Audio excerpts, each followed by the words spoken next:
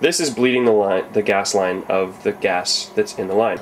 After you shut off the gas, you're going to run an appliance, like your gas stove. And hopefully we'll see the gas dwindle and die. It is dying. This is a good sign. It indicates that the gas is off. Keep that gas appliance on and do it for a while. The gas is off and the lines are bled. We enter the area where we're going to be splicing off the line.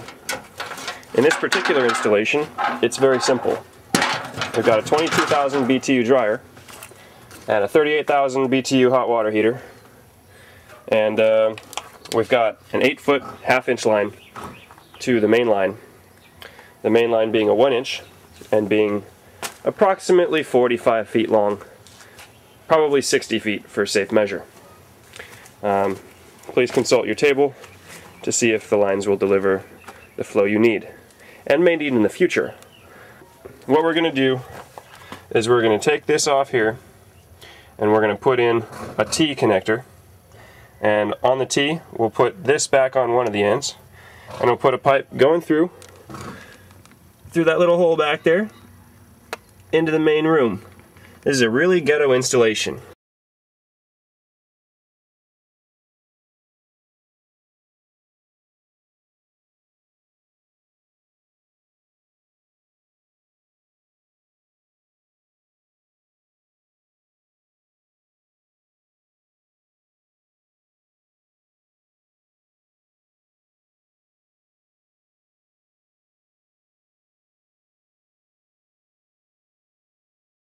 Now we will measure our distances and cut the pieces to size. Make sure you water your rose bushes on the way around your property. Narrow pipe wrench. On this half-inch line, this fitting is 1 inch in diameter. So we're using a 1-inch wrench and attempting to grip it with that. And this pipe wrench down here, you can see that the jaws open like that. And you're going to want to apply torque using the bottom teeth. That'll clean that up real well. Those new pieces. Okay. Using the bottom teeth of that. And these are going to move in opposite directions.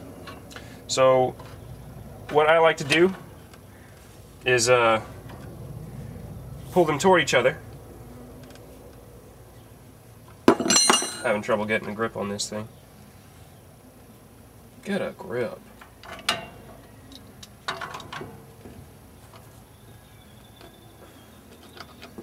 Alright, going to pull these toward each other from basically the same location on the, like same distance from the center point, which is the pipe. So about here is pretty similar. There we go. It twisted, it broke loose, and now when we torque on this, it still will apply torque to the other fitting at the other side, but not so much now that it broke loose.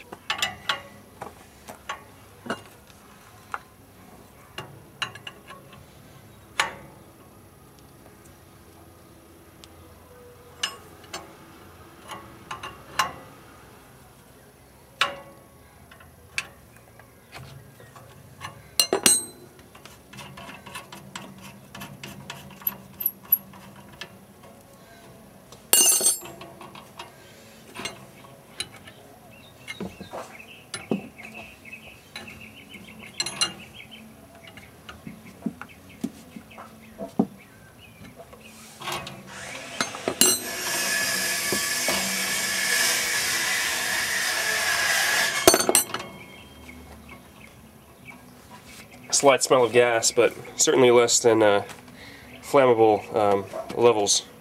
The amount of scent in your gas line may be different from the amount of scent in my gas line, but I happen to have experience with a broken gas line and how it smelled, and this is not very strong,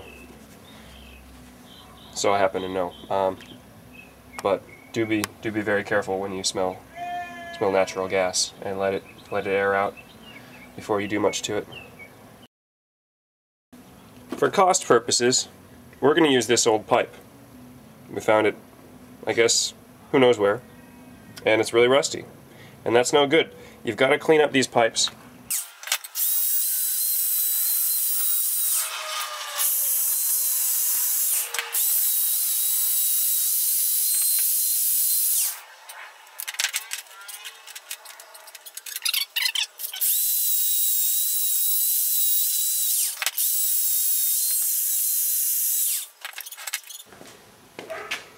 It's reasonably clean now, but not usable. I'm going to take a pretty caustic chemical, don't breathe the vapors kind of stuff, and I'm going to get in there with a metal toothbrush and I'm going to scrape out the rest of that crap. And then I'll let it dry for a while so there's absolutely no residue on it. You find your way to clean the tubes. Like acetone, I use it for a lot of cleaning purposes. You can get it free at your local chemical recycling center or your foreclosure hazardous waste processing facility, should that processing facility be managed by people who wish to distribute wealth and goods instead of pay to put it in the garbage or get it recycled. I don't know how they pay to get rid of it. And then I'm going to use our metal toothbrush.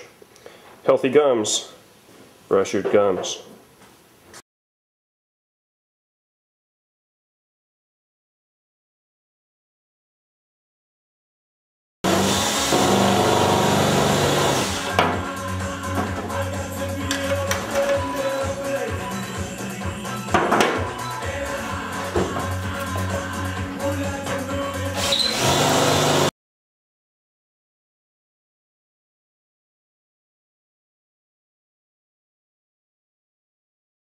And we've marked the pipe where we need to cut it.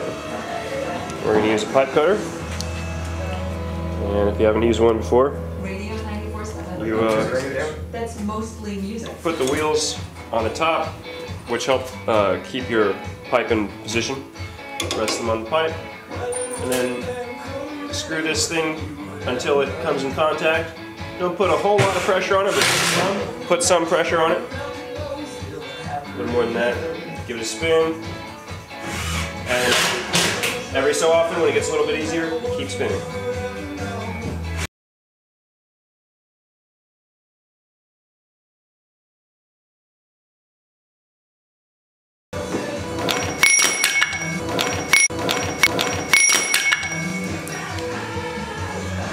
When you're putting the dye on the pipe, there's going to be a solid part where the pipe's diameter is there, and that goes over the pipe first. It functions as a guide, and then when these teeth cut, they're cutting at the right, they're cutting basically perpendicular to the pipe with this guide in place.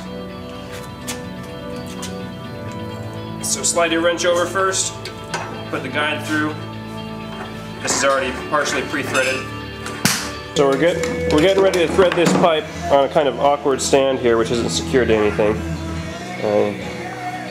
So got to hold it steady. And then we've got the dies in the center here. You can see them 4 on the edges there. Gonna put some. I only have WD-40 here. Gonna put some kind of lubricant on there for cutting purposes, and also on the pipe. You're gonna continually reapply lubricant.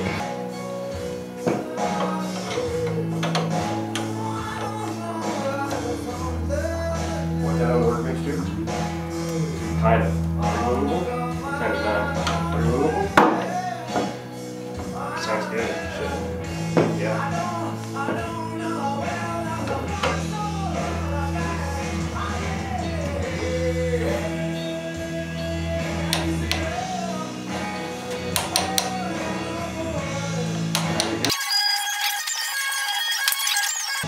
We have too much metal stuck in the threads. That's bad. Loosen it back it up until it's loose, and you'll see a bunch of metal shavings fall off. Those are your cuts. Now it's pretty loose. Let's tighten it back up again.